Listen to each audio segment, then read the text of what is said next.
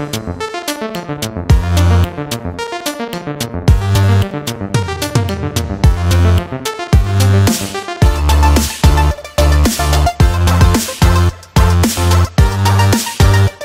morning, everybody, and happy Sunday.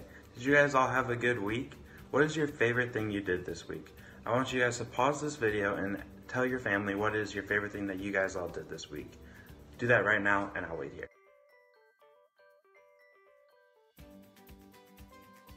Come back. We've been talking about partying for Jesus for a while now. We've talked about worshiping God through prayer, worshiping by how we live, worshiping God during hard times, and worshiping God out loud. These are all different ways that we can party for Jesus. We're going to finish this off today by talking about one last party that had some unexpected guests. But before we get into that, I want to play a game that has some party hats. So I have 3 party hats here and 1 little red bead. I'm going to put the bead under this hat here in the middle, and then I'm going to shuffle them all around.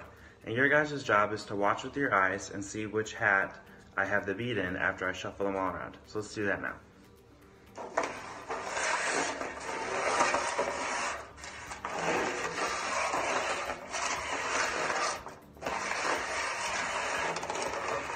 Alright, now that they're all shuffled, I don't remember which hat the bead is under, so let's see if we can figure this out.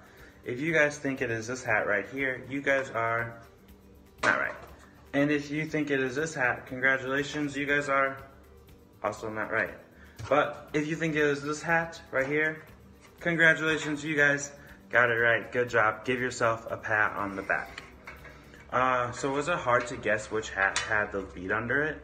You might have lost track of the hat with the bead under it when they were all shuffled around. Today we're going to hear a story about a party that had some guests shuffled around. The people who attended this party were not the first people that were invited. But before we get into that, I want to reveal this week's big idea. And you guys know how much I love big ideas, so can you guys give me a drum roll from home while I open the envelope? Alright, this week's big idea is that we're invited to Jesus' party. I'm going to put that on the screen and I want you guys to repeat it back to me. Alright, 3, 2, 1, go.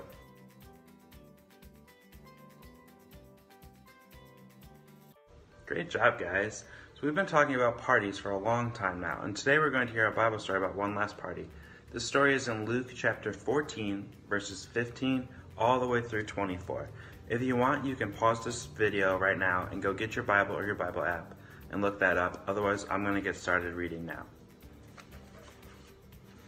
After Jesus had finished speaking, one of the guests said, "The greatest blessing of all is to be at the banquet in God's kingdom." Jesus told him, "A man once gave a great banquet and invited a lot of guests.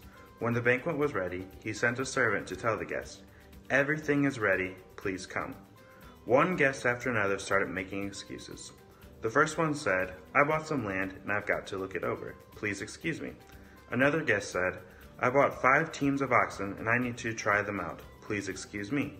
Still another guest said, 'I have just gotten married and I can't be there.' The servant told his master what happened, and the master became so angry that he said, 'Go as fast as you can to every street and alley in town. Bring in everyone who is poor or crippled or blind or lame.' When the servant returned, he said, 'Master, I've done what you told me, and there is still plenty of room for more people.' His master then told him, 'Go out along the back roads and the fence rows, and make people come in so that my house will be full. Not one of the guests I first invited will get even a bite of food.'"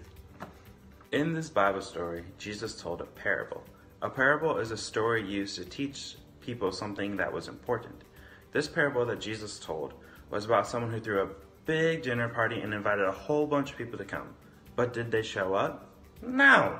They all had excuses about why they couldn't come. Do you remember what the master did after the first guest turned down the invitation?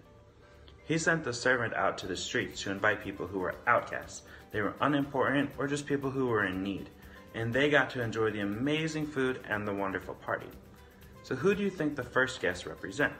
The first guests represent people who say no to Jesus' invitation to know him and love him. Remember our big idea this week is we're all invited to Jesus' party?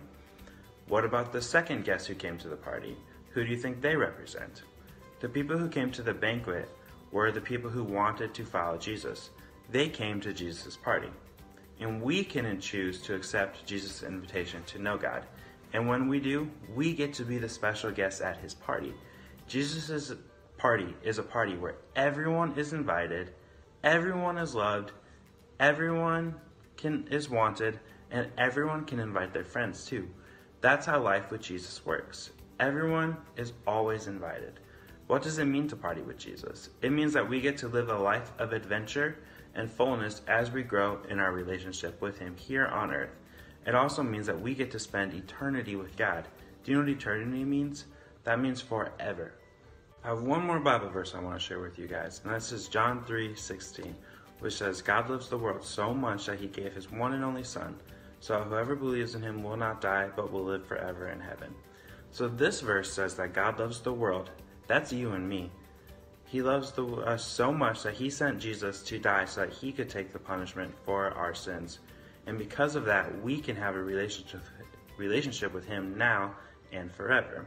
So I want you guys to imagine an instrument, or go get one if you have one, like a harmonica, a trumpet, a piano, a guitar, whatever it is that you might have. Go get that, or just imagine one. What's the purpose of that instrument? Easy. Its purpose is to make music. But what happens if all it does is sit there and nobody plays it? Does it fulfill its purpose?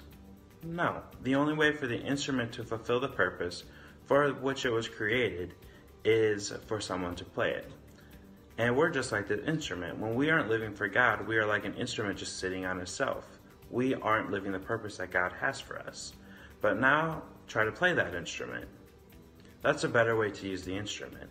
Just like that instrument, God wants to do something great through you, but he can only do it if you accept his invitation and follow him. So you need to accept the invitation to his party.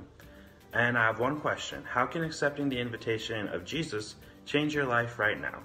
I want you guys to talk about that with your families this week and see what you guys can come up with. There'll be a few more questions on the screen after this, parents, if you want to keep this conversation going with your kids. We're going to pray, and then that's it. I hope you guys all have a great week, and we'll see you back here soon. Dear Lord, thank you so much for this day. Thank you for the invitation to join you at your party. We love you so much, God. Help us to remember to worship you out loud, to worship you during hard times, to love you more, and thank you so much for all you've done. Keep us safe, and amen. All right, bye guys. Have a great week.